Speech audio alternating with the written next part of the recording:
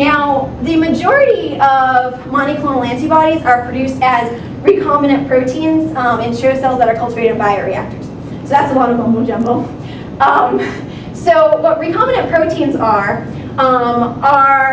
there you have DNA that which will produce a protein, and you actually insert that into a cell, and you can make that cell overexpress your protein of interest. And you can have it produce lots and lots of proteins by cultivating those cells in bioreactors. Now, bioreactors are, you can think of them kind of like the body. So the body is made up of lots and lots of cells, right? And the body, you are uptaking oxygen, you have to take in nutrients, and then you excrete waste. So what a bioreactor does is basically does that in a synthetic fashion. I don't know. What the bioreactor is basically just trying to mimic that. So we feed in oxygen, we feed in a nutrient source, we feed in glucose, we have media, and then it excretes waste like lactate and ammonia. Okay, so we have our monoclonal antibodies. They're typically produced in bioreactors in industry.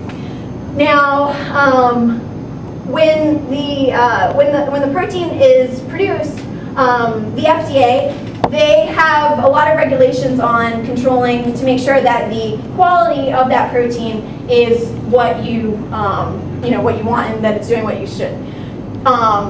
So these are things like your biological activity, the purity, the toxicity. Now, the industry right now, they assure these they assure these properties via offline product quality control assays. But as you can imagine, so all of this stuff is done in batch. So we produce one batch of protein, and then we start another batch. And so you can imagine that there's a lot of differences between batches of proteins.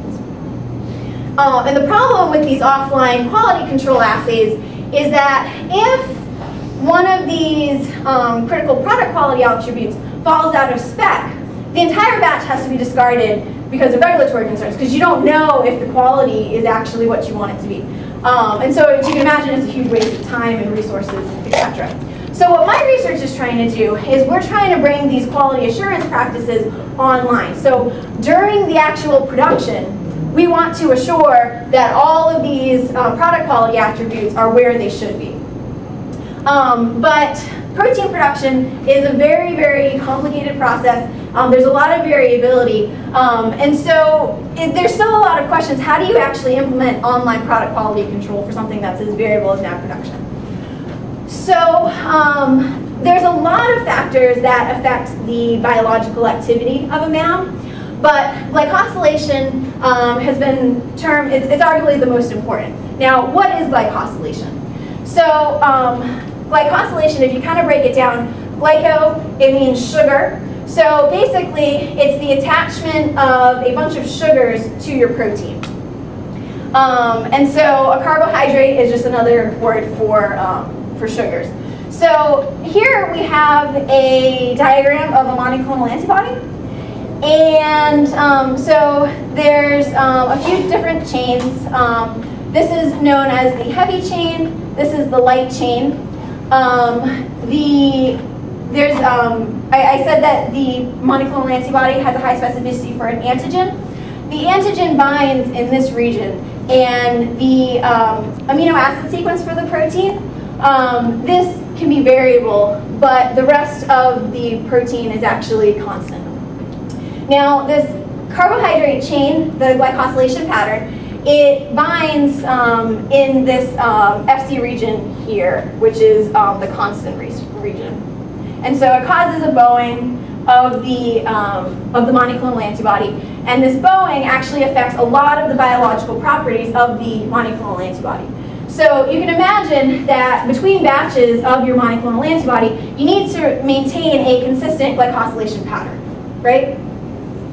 But now the problem with that is that glycosylation is a very variable process. So, so you guys, someone said that they know, so you have DNA that goes to RNA, which goes to protein, right?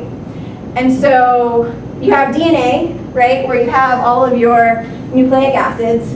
And DNA replication, you get the same exact strand when you replicate DNA, right? Because you have your template strand, and then you replicate your DNA, right?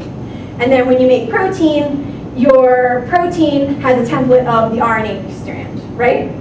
You guys are looking at me like you have deer in headlights. Is this making any sense to you guys? Yeah? Anybody want to ask any questions right now? Any questions now? No? Did you do banded UMass? Did I do banded UMass? No, I did not. Why do you know someone that went to UMass? I did the Park Storm Ranger Academy. Oh, cool. Yeah, UMass band is very, very well known. So, yeah, it's a really great school. Okay, but any questions about the research? Yes. What was that monoclonal antibody? Yeah, second slide. So are those medicines produced to target one specific symptom? So they are. So it depends on what the monoclonal antibody is produced for. Some of them are produced so that they bind to a specific antigen, whether it be there's a foreign protein that's associated with the disease or something like that.